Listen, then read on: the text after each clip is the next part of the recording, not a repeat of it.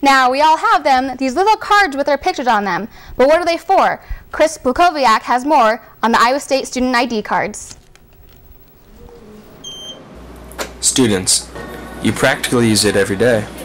With a flick of the wrist, meal plans, doorways, and the occasional snack become easily available. It's an ATM card with US Bank, your library card, and most importantly, your student identification.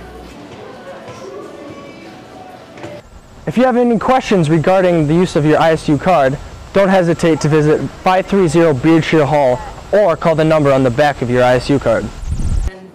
You are in 0530 Beardshire, home of the ISU Card office.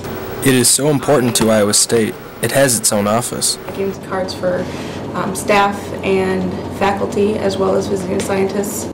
Availability does not stop there. And we also make spouse cards and alumni cards for those qualified. All this functionality is fairly new. The current ISU card with ISU Card, it's called the ISU Card with dual technology. It actually became available in May of 2009, and that is with the RFID chip inside the card.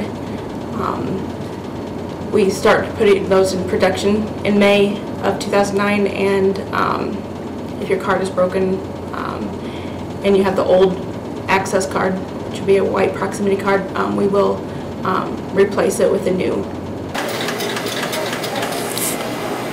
For ISU TV, I'm Chris Blackowiak. For those that need to replace their broken or misplaced card, they can go to the same office in Beardshire to get a new card that charges $20.